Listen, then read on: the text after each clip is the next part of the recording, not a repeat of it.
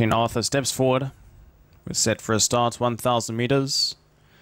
And they're away and trialing from that 1,000 meter mark. Cheval Blanc was a little bit slow into stride, as well as Desi Prince, but is on the improve already around runners to try and be up there with the early speed. Lady Pole broke out on speed, and deep route Desi Prince after that slow start has made up some ground to go race away in second. On the inside rail in third is Blackthorn, now being passed by Golden Pegasus up on the outside of runners.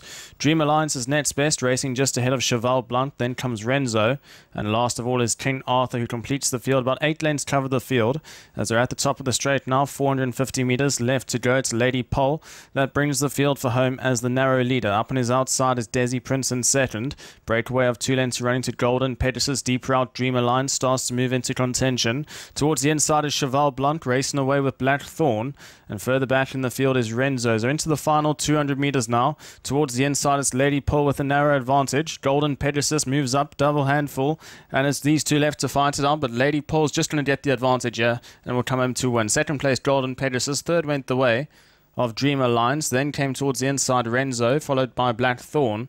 Further back in the field up on the outside we had be King Arthur.